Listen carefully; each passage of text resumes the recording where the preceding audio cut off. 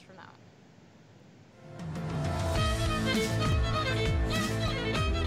You are listening to Musician Today, weekly podcast with Vera Blumenko. Tune in for your insight into a professional musician's life and awesome new music.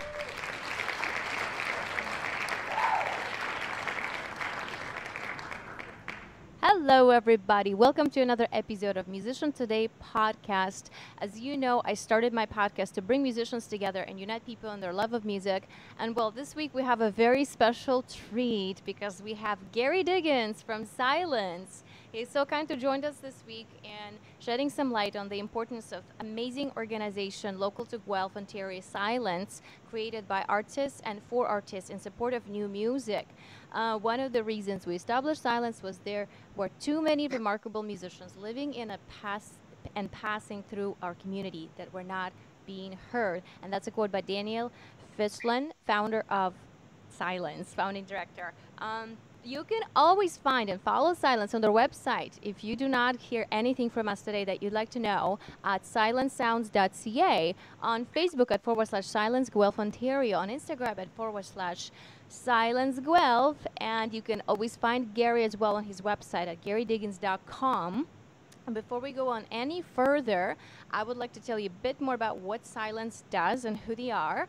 Silence is dedicated to presenting sound and musical practices that are diverse, challenging, and accessible through concerts, workshops, and improvisation sessions.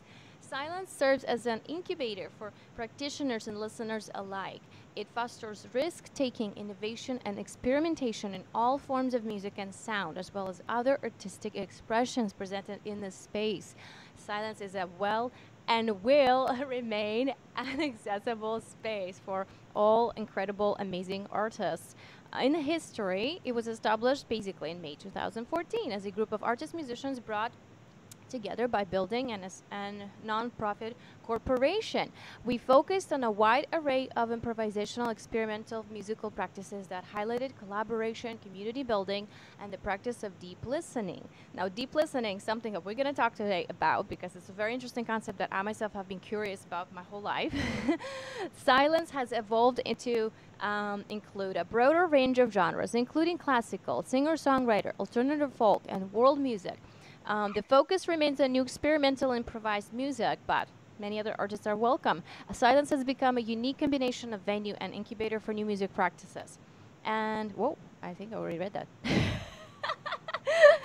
Anyway, I think that we have a better person to talk about that today. And Gary Diggins has worked for over 3 decades as an expressive arts therapist. His work combines counseling, mindful practices of music and medicine. As an educator, Gary teaches in the Expressive Arts Department at Fleming College. He provides workshops and lectures at various learning institutes from Laurier University to Hebrew University in Jerusalem. Gary is the author of Tuning the Eardrums, Listening as a Mindful Practice, and Invocations, a collection of poetry. Hopefully we'll get to hear some of that today. His new novel will be released this summer, so yay! Congratulations. Gary's work has taken him to communities affected by conflict, especially in Africa and Israel. At home, Gary has supported autistic clients at Toronto's Geneva Center, cancer patients at Sick Kids Hospital, and addiction recovery groups. In addition to Gary's therapeutic practice, he continues to perform internationally as a cornet player and multi-instrumentalist artist. He plays a range of acoustic instruments from around the world, combining ancient sounds with modern music. The airwaves become a canvas for imaginative soundscapes. Gary has appeared in dozens of recordings and composed for 3 films. His musical collaborations have taken him to India, Israel, Europe, throughout North America. Gary has collaborated with artist organizations ranging from Cirque du Soleil to Canadian composer R. Murray Schafer. Along with 3 other artists, Gary is a co-owner and art space in Guelph that houses Silence, a non-for-profit collaborative that we're going to talk to you about today, and how Silence actually brings the community of artists together and the crucial role that it does play in our lives. So, whoa, I'm out of breath. Welcome, Gary. Welcome to the show. That was quite an intro. Wow.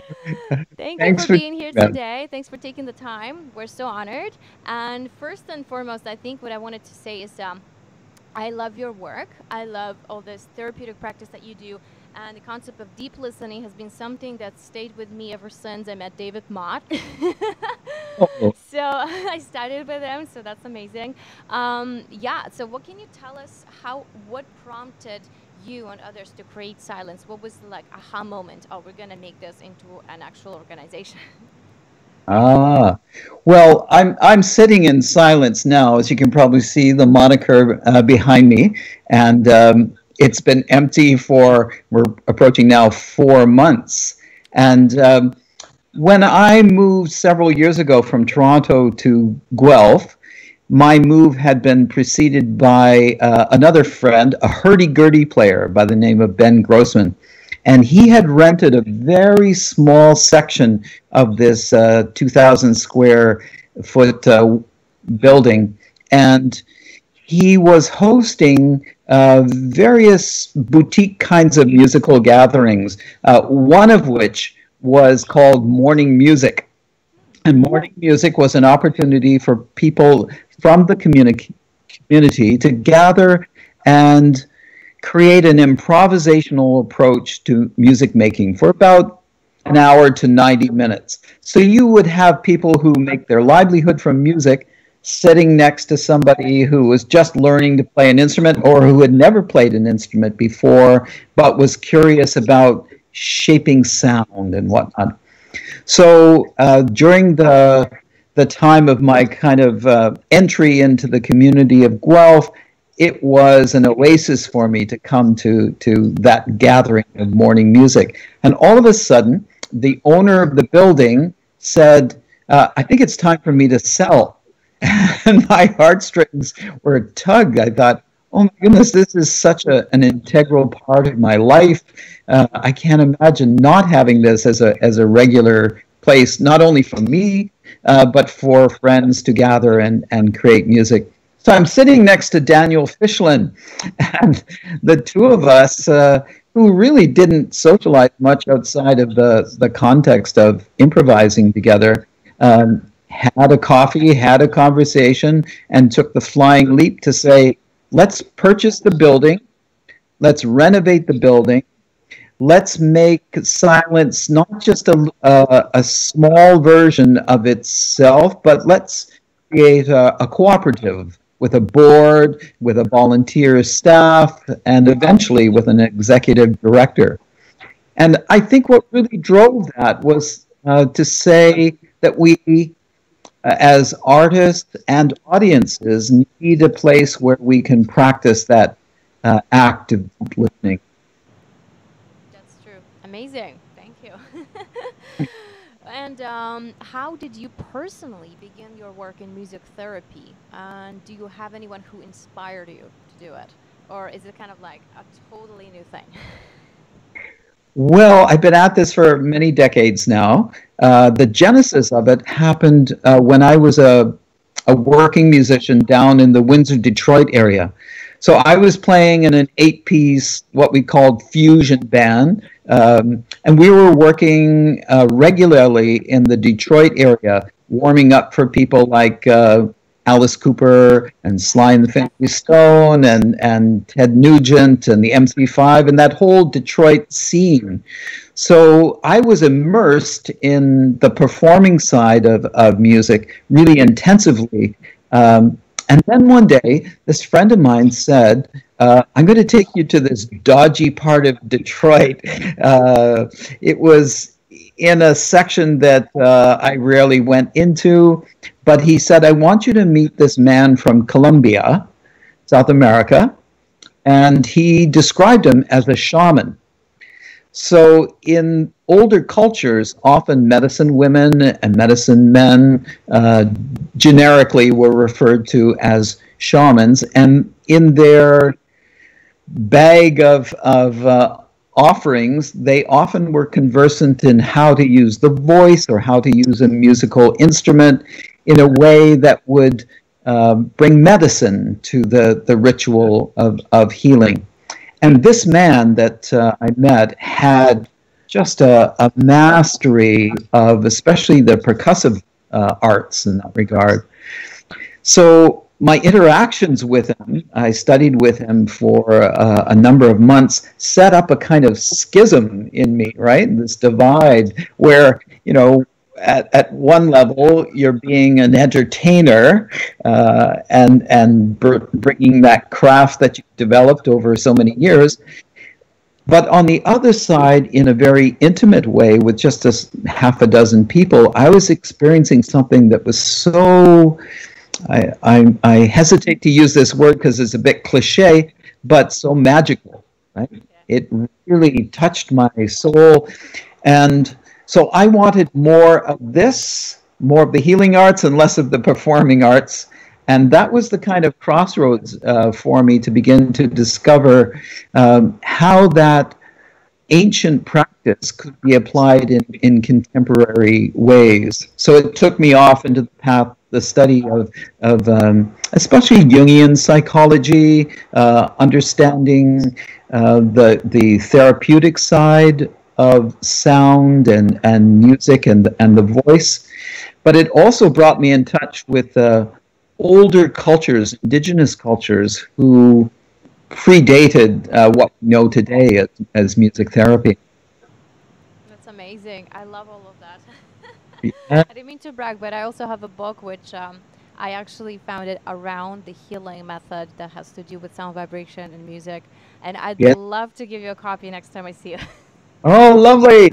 Well, very good. Yeah. That's amazing. Well, I think a lot of artists are realizing that in a concert context, there's a kind of ritual space that we create. Mm-hmm. And if we're conscientious about that, it's not just performing to a passive audience, but there's a kind of exchange, almost like the conversation that we're having, where something quite special can happen.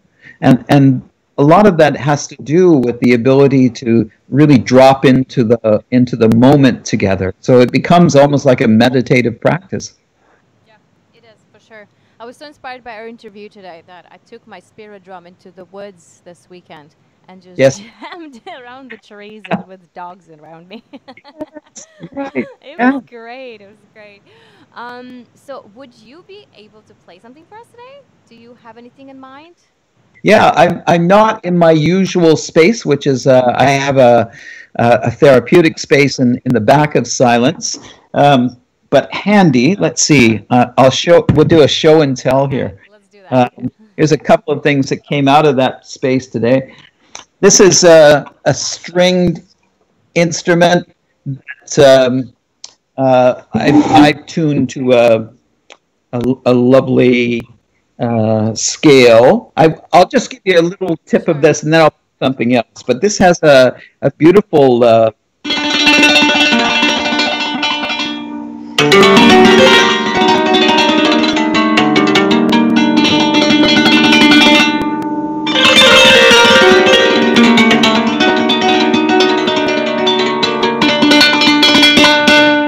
Can you hear that? Yeah, sounds beautiful. Yeah. It reminds me Yeah. a bit of Persian Santur.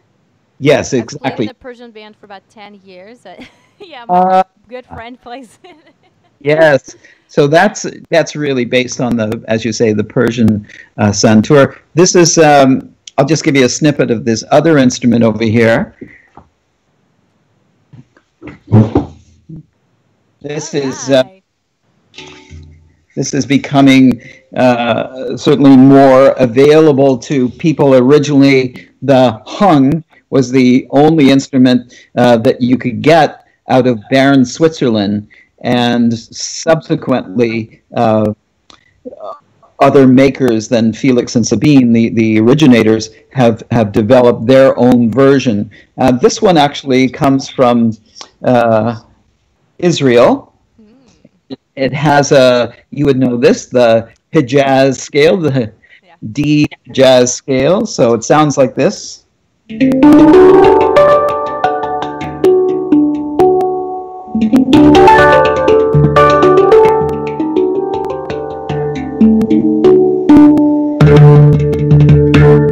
Like that, Love it. right?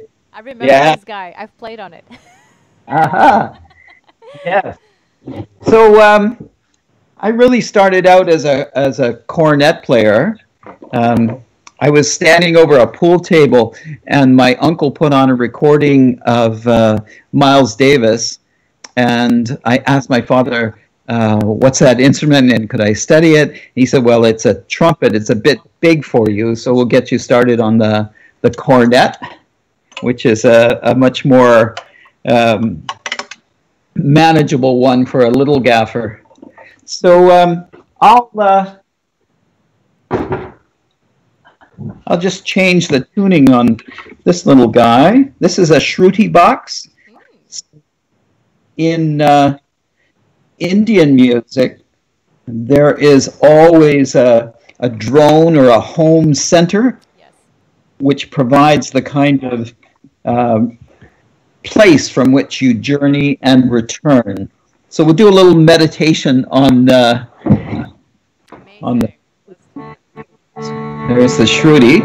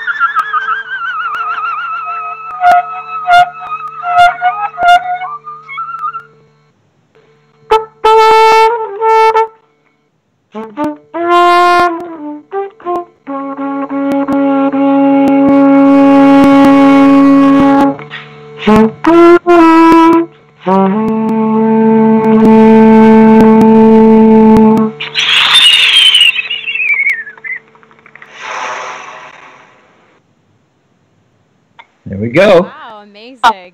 It's like you were playing two pitches at the same time. So yeah. It's an unusual technique for horn players, because usually, as you know, you're just working on that singular intonation. But there are ways to bring in the harmonics and multiphonics on the horn, which gives it more of an impressionistic approach, which in the therapeutic use of music, you're then bringing in ambient sounds that don't have a reference to particularly popular music per se. Yeah, so it's a kind of painting with sound. Yeah. I love that. That's definitely what David Mott talked about all the time. I studied with Yes, definitely. But we've amazing. David here on a couple of occasions, and the beauty of silence is that it's only capable of seating about 70 people or so. So there's quite an intimacy. So when you have somebody like David, you're almost in a living room setting, and that matter of exchange, of breathing together, of listening together, becomes quite real. Yeah, that's amazing. So how you told us some of the unique instruments that you play, and what would you be like? How many instruments overall do you think you've explored throughout your path? Oh, I had to do for my insurance broker. I had to do a tally of how many instruments I had. God forbid that anything could happen to those instruments, because they're not like you could go to Long and McQuaid and replace them. A lot of them are handcrafted, and there were over 200 instruments in my back room there. But I would say that some of those are really user-friendly. So if I'm working with a client, he or she may or may not come from a musical background, but take an instrument like the spirit drum, which is similar to the handpan that I played, only can play it with mallets. That person then can express what they're working with in an interior way through user-friendly instruments. And also in the backspace, I have instruments that keep me humble in the sense that I'm the student of those instruments. I've just recently picked up the shakuhachi flute from Japan because of its great tradition in meditation. The breathing causes you to get into quite a Zen state in that regard. But it's for a pentatonic instrument made out of bamboo. It's a very challenging instrument to play. Yeah. I'd love to hear it. So I know your new novel comes out this summer. Yes. Congratulations, by the way. Yeah. Can you tell us about it? Is there a sneak peek you can give us, as in, what is it about? Yeah, definitely. I'll. The story is set in the late '60s in the area that I grew up in the Windsor, Detroit area, and it follows the life of 6 musicians who begin to work in first of all in an improvised kind of way. Back then, they would have been called a jam band, for instance. And into their midst comes a violinist. Aha. Whenever a violinist comes into a story or a person's life, the plot thickens. So this violinist is from India, and yet she studied classical music in London, England as well. And she straddles improvisational music. So kind of like a lot of your qualities there in terms of studying world music and classical music simultaneously, right? True, yeah. So she begins to introduce them to styles of playing and styles of improvisation that blend structure and freedom. And they begin to get notice down in that area. But that's the kind of surface of the story. At the same time, the individuals are really struggling with personal trauma, recovering from a trauma. One person has dual addiction issues. Another person is really working with the kind of racism of the backdrop of that time. And so each of them has their own stories embedded in the overarching story. But the thing that you would probably be drawn to is the fact that music becomes this balm, becomes this way for them to explore and express and find not relief so much from their difficulties, but a way of giving that voice of utterance. Yeah. That's amazing. I love it. I can't wait to read it. The working title, and I think it's going to stick, it'll probably be out in July or early August, is called Slow Dancing in Fast Times. And it comes from the musical direction lento, Lento. When you see that, that's, just a bit slower than adagio. And it's a way to... when things are whirling and swirling around you, how do you find that place of lento, the still point in the turning world? I feel like that this is so true in our today's situation, actually, that people are looking for a way to sort of slow down their mind from all these crazy events that we're experiencing at the moment. And Yes. the change is great, the change is amazing, but we also have to find a way to sort of calm ourselves and not get overwhelmed. So I feel like this is the best thing to read right now. Yeah, yeah. Well, as you know, working with students, there's so much that you have to bring to the moment. There's the technique, there's the attention to everything from posture to intonation.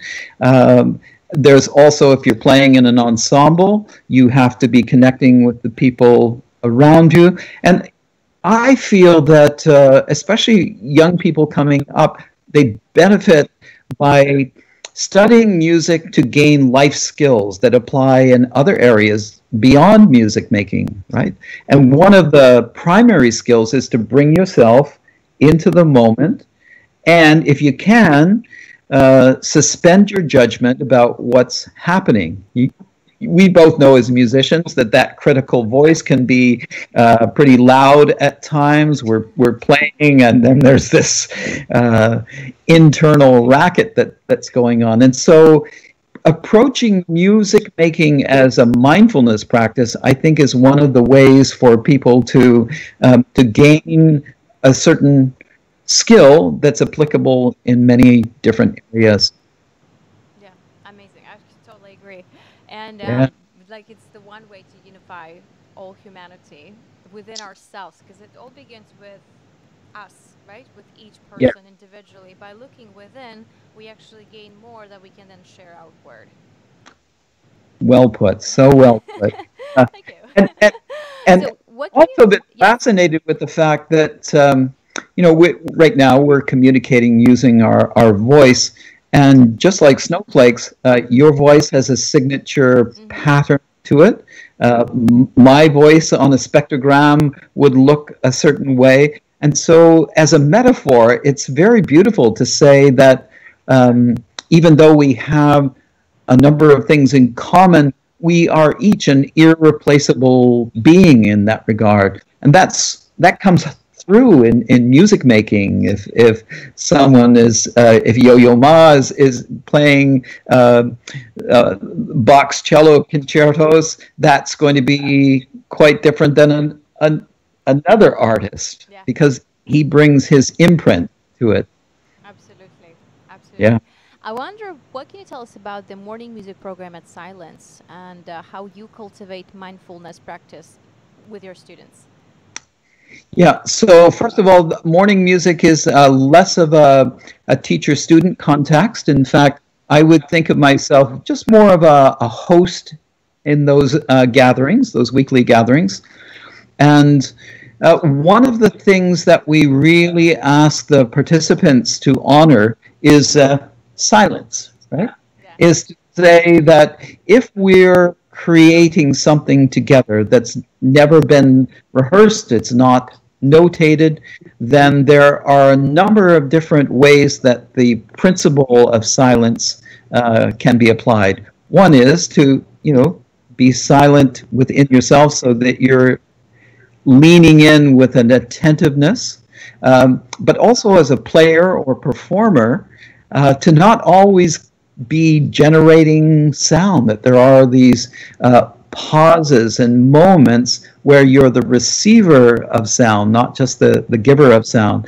The great jazz musician Miles Davis said that it's not always where you play, it's where you don't play, right? That those silence periods are as equally as important. And then for professional musicians like yourself, the encouragement would be to work with extended technique, to explore some things that you might not always do on the stage, but to kind of broaden your repertoire of possibility. Try them out, because it's a safe space. There's no one judging. We're not performing for anybody in that regard. And for individuals on the other end of the spectrum who have never played an instrument before, to feel that they have something called musical intelligence. If we're alive as a human being, it may not be at the top of our aptitude list, but if you walk, if you talk, you've got music in you. And how can you then express that in a way that fits into the context of community music making? So I've seen people who initially come, and maybe they're a poet or maybe they're a visual artist, and they'll sit quietly and take in the vibe. They might be sketching, or they might be writing some words. Next time they come, they feel, okay, this is a safe space for me to express, again, that uniqueness that I have, or the unique way that I perceive music making.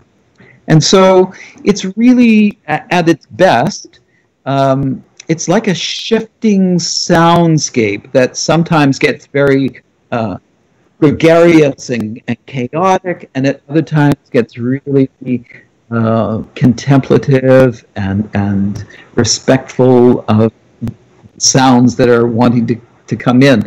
And at its best moments, you would know this as an improviser, you don't feel like you're making music, but you're feeling that music is making something through you. Yeah. Exactly. Yeah, that does remind me. We had our improv class at York with Casey Sokol and Matt Brubeck. Oh, And yeah, it was often not so much about playing, but it's like 99.9% all about listening. yes, yes. One of my major influences in this regard is Pauline Oliveras, and she was the founder and director of the Deep Listening Institute. And so her encouragement, not only to musicians but to the general public, was to make that a core practice in your life.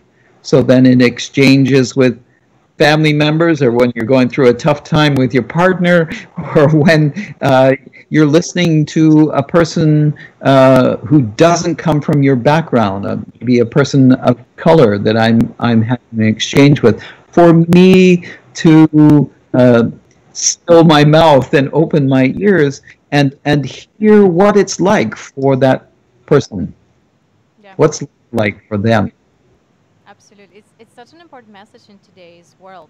Yeah. So through you and organizations like Silence, who are bringing people together in the most caring and loving way through music worldwide. And I wonder, how do you actually find the time to do all of your international projects? Today, that's no problem. I can't go anywhere. I live a couple of blocks from Silence, so my daily routine looks like walking to Silence, walking to home, maybe going out occasionally to get some groceries. But yeah, I think back in the day, as it were, I was very fortunate to have a family that supported me. I'm a father of 4 kids. So for me to be away for chunks at times, for instance, when I would go to Africa, I might be there for a number of weeks, upwards of a month sometimes. Those adventures out beyond my abode had to be supported by a family who understood that. Clients also had to understand that there would be a disrupt to the regime and routine that we had established. But I have to tell you, quite frankly, with this COVID-19 pandemic, I'm really having second thoughts about how much I want to travel or what that looks like. I think increasingly we're having to consider a different version of normal. And when I think about the environmental impact of just flying hither and yon, I really will have to weigh carefully where it is that I go. I think there's a good practice about growing a garden where you are, growing a garden of beauty where you are. Yeah, amazing. Uh, So, is there a way for people who are listening to support Silence, to make sure that the organization stays open even through the quarantine days, lockdown? As many businesses are shutting down and yeah. hopefully will reopen very soon. Is there a way for people to actually show their support? What can we do to help? Okay, very good.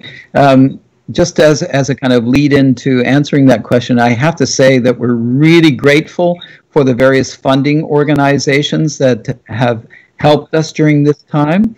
Canada Council for the Grant, Canada Council for the Arts, the Ontario Arts Council, um, even the SERB program that has helped musicians. So, as you can appreciate, being living up to our name of silence, Yeah. we are dialed down to a very quiet state right now. Yeah. So we're unable to generate revenue in the usual ways of audiences coming.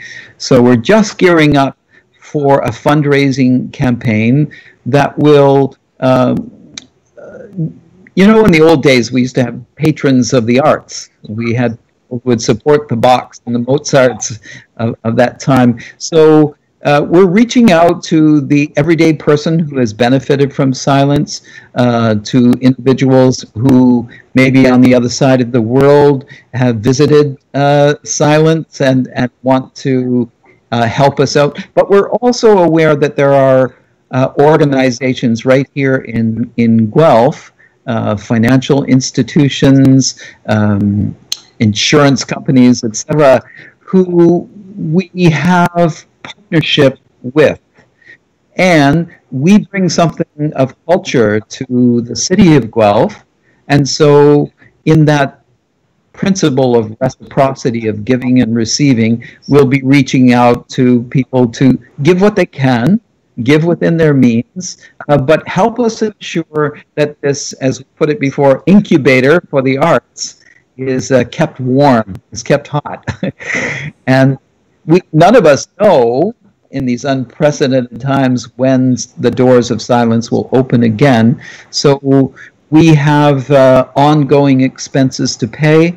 We have an executive director who's been active with her team of people to find innovative ways to keep the voice of silence out there. So we have, Amazing. And yeah. what do you do at the moment to try to reach out to people? As in, do you have any projects that will go online? Do you have any releases coming up? Yes, we have a couple. So one is before the COVID-19 scenario, we were gearing up for a really big project that we had won a grant for called River Chants. And Guelph here is permeated by a number of waterways, the Grand River, the Aramosa, the Speed Rivers. And our pitch to the council was that we would like to do a really ambitious project in partnership with the Wellington Water Watchers, in partnership with an educational component about right water stewardship. And we had everything from a big parade that involved a massive grouping of people marching from one of the water sites to silence, to an improvisational, multidisciplinary presentation that involved images of water, two poets who have written about water, and a seven-piece orchestra of improvisers. And all of that had to be reconfigured and had to migrate to a different platform. So again, we're grateful that the Canada Council for the Arts recognized that we were challenged to bring this into a live context, but that we would do our best to rework it and deliver it as a River Chants digital project. So that's in the kind of mixing and mastering stages, and certainly through the Silence website, we'll keep you posted about that one. Amazing. Yeah. And in case Yeah. you guys forgot, you can always check out the Silence website and find all the necessary information, how you can support the organization and how you can see all these amazing projects when they come out. Silencesounds.ca, right? So all the info is there, contact information is there. You can write to Gary directly. Yes. And I also follow you on Facebook and Instagram. So it's Silence Guelph Ontario on Facebook. It's a Silence Guelph on Instagram. You know, people like Instagram these days. I like it too. It's pretty straightforward. So here we go. Before we continue, Gary, would you like to play something that I call sort of like a rapid fire game? So, Oh, okay. speaking Sure. about, slowing down our mind, but here we go. All right. So, I'm going to ask you 10 questions in under a minute. And basically, what you answer is the first thing that comes to your mind. Would you Like a like to word play? or a phrase? Yeah, Like a good. word or a Yeah, phrase? it Yeah. could be a word, it could be a sentence, as long as we make it within a minute. And most people don't, so don't worry if you don't. Okay. So 10 questions under a minute. Yes, that's it. Okay. So would you be up for playing? Sounds like a great game. Okay, let's do it. So I'm gonna start the countdown. You won't hear it on your end, but I'll go three, two, one, and then I'll ask you the first question. Okay. Okay? Are you ready? I'm ready. Yay! Okay, here we go.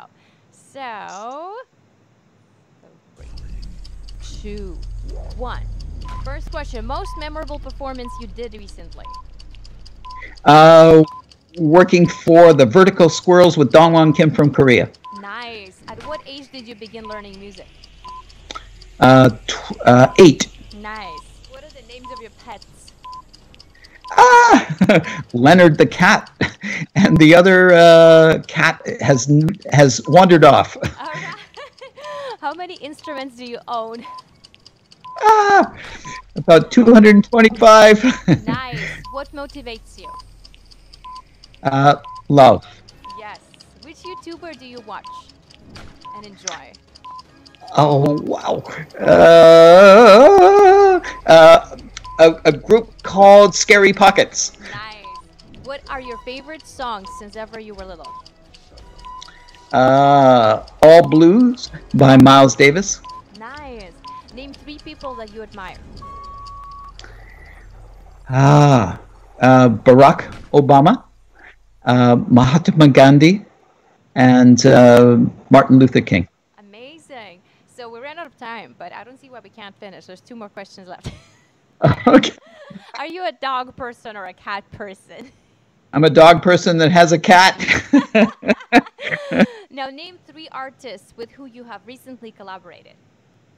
ah, Jeff Bird from the Cowboy Junkies. Um, um, Louis Melville, who is local as well, and Matt Brubeck, who's the son of Dave Brubeck. Nice.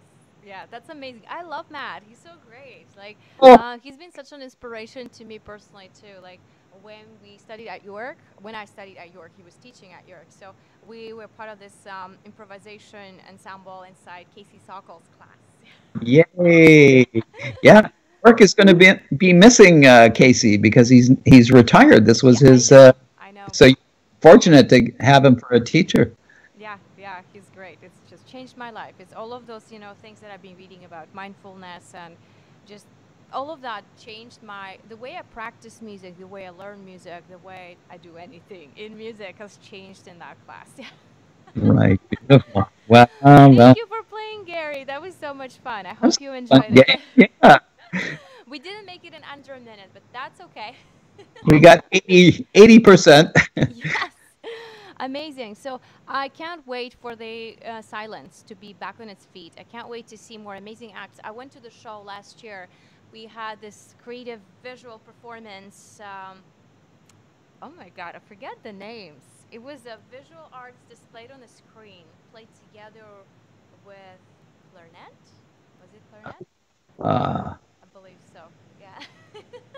I yeah. can't recall right now. I lost everything in my mind. But anyway, Yeah. so it was amazing. Just the whole experience of going into that space and having these interdisciplinary arts coming together, telling a story. It just, Definitely. it was mind blowing. So Uh, thank you yeah. for doing what you do.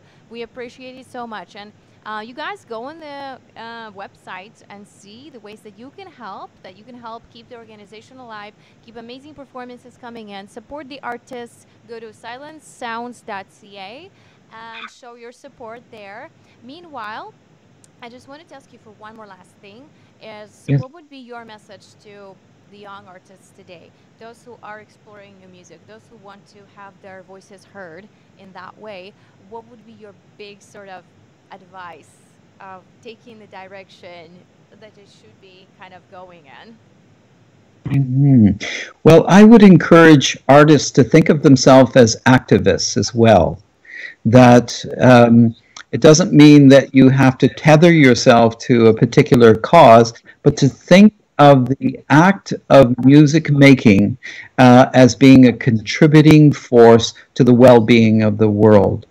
That every time you blow, strike, pluck an instrument, that you do so with intentionality, that it's in line with this uh, old Sanskrit notion of nada Brahma, which means the world is vibration, and the vibration that we put out creates a particular kind of world. So that's why culture is so important. It's a catalytic agent in these times of deep change. And artists, I feel, regardless of the genre that they're in, can bring such intentionality to their offerings. Absolutely agree. Thank you so much. So, where can we read your already published books, and where can we expect your new novel to come out? Yep. So I'll just, these are the ones that are already out. Tuning the eardrums. Listening is a mindful practice. So that's available on Amazon. Great. And this one here is Invocations, Poems for the Air and the Ear. And you can just write to me if you want a copy of that. Amazon. Um, can I read a piece from this? Oh, Uh, absolutely. I think that would be lovely. okay. So this is applicable to the sense that none of us really own music. If we've created music, again, there's this sense that something plays us rather than us playing music, right? So this one's called Songlines. It says, some songs can't be owned, can't be copyrighted. They arrive on loan for purposes other than nostalgia. Humpback whales are like jazz musicians, changing up their signals as they cross scores of oceans. In the dark of tonight, why call up melodies from another time? Those passages have moved on. I'd prefer to swim in nameless waterways, accompanied by momentary music. Dial in the unrehearsed, dial up edge and risk. In between static and ghostly sounds, we might pick up enough fragments to veer us into uncharted waters. I imagine whales and saxophonists saying, even getting lost is better than playing it safe. Bravo. Thank you. That was beautiful. It's true. Yeah. Thank you, Gary, so much for being on the show. And I'm so excited to have you here and reshare this show with everyone who's watching right now. Meanwhile, I would love to have you back sometime, perhaps when the silence reopens and we have a show coming up, or you have a new message to sort of share with us. I would love to host you back here again so you can give us an update and share with us perhaps your new release. Could we make a deal of this? That Sure. I'll do that. I'll do that if you'll come to Silence and I can host you here, Oh, especially if you have your new Mark Woods violin with you. amazing. Yes, I would love to do that. Actually, I was going to do my first concert for my album at Silence. Oh, wow. That'd be an honor. Hey, So yeah, I can't wait. Looking forward to it. That'd be amazing. So we don't know when, but this would be such a great thing. So I don't know when my instrument arrives either, but when it does, let's contact each other and we'll make something happen for sure. beautiful. Thank you. Meanwhile, have an Okay. amazing week. Enjoy the day, making music in the beautiful weather. And I can't wait to see you back. Happy solstice on Saturday. It's Yes. summer. Happy Yay. solstice. Thank you, Gary. Hey, Bye. bye for now. That's all, folks. If you like Iron Fiddle songs, download them at virabermenke.com/music. See you next